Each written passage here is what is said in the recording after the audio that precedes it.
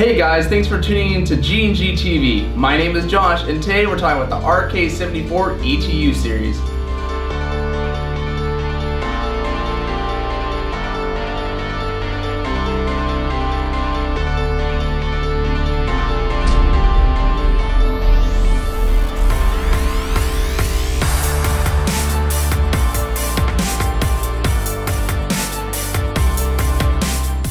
Often seen as the bad guys' guns, AKs and airsoft generally tend to be a less popular model, and unless you're willing to spend a lot of extra money, you're generally stuck with plain wood or plain polymer furniture, no way to mount accessories or optics. G&G has reinvented the tactical AK with an M4 style buffer tube in stock, a bunch of ambidextrous controls, optic rails, and most importantly, a key mod rail on the front.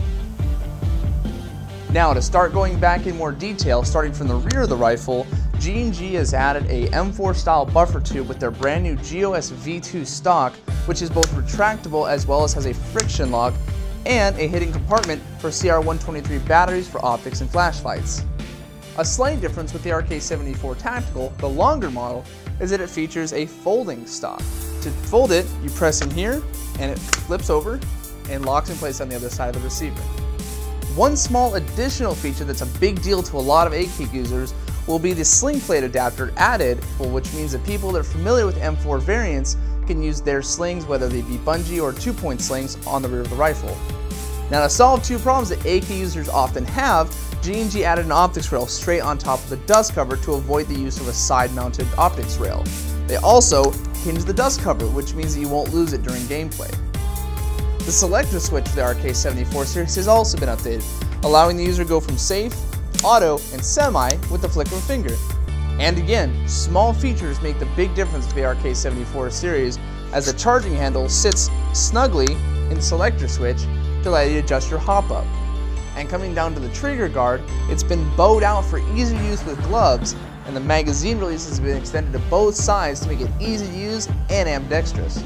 The front end of the RK74 series is what makes these rifles truly unique in the airsoft world of AKs. The key mod rail on the front of these AKs offers key mod slots at both the 3 and the 9 o'clock positions, while a single 1913 Picatinny style rail sits on the top.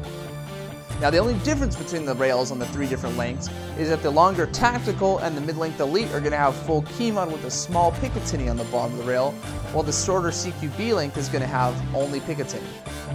But by far the most unique feature of the RK74 series is that in the longer Tactical and the mid-length Elite version, both the battery and the MOSFET are going to be stored in the rail. Now that we've taken a look at the external features of the RK74 series, we're going to take a look at how the 6.04mm precision inner barrel and the ETU make this gun perform on the 5x5 target rack.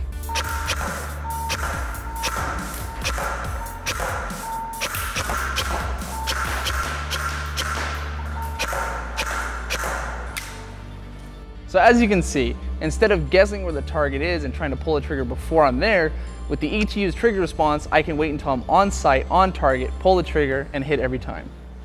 The RK74's magazine is polymer, and to make sure every round feeds, G&G's added a follower that goes all the way through the magazine and then into the hop-up chamber. Now, the last most important feature of the RK74 series has got G&G's brand new ETU, or electronic trigger unit system, inside, which allows the gun to go from auto to burst right out of the box. Similar to the M4 platform, to switch the rifle into burst mode, you'll hold down the trigger for 10 seconds as semi, and then when switched to auto, the rifle's in burst. G&G has reinvented the tactical AK in 3 lengths: the long Tactical, the mid-length Elite, and the short CQB. So for a modern tactical AK, look to your local G&G authorized reseller later this year.